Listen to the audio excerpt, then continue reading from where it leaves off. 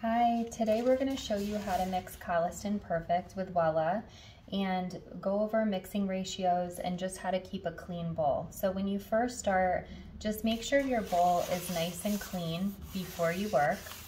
Once you've established that, you're going to take your color. Just observe on the side here, it's a 2-ounce tube and it's marked in 1/2 ounce increments. We're going to be working with 1 ounce of color today.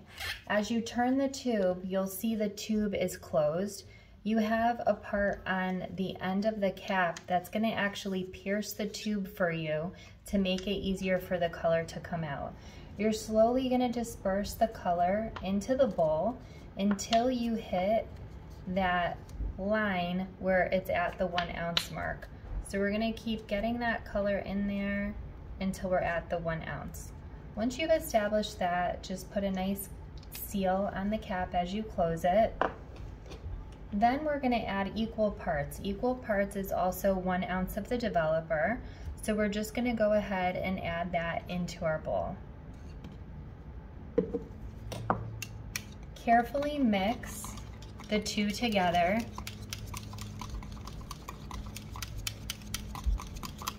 Until you get a nice consistency and everything is mixed evenly.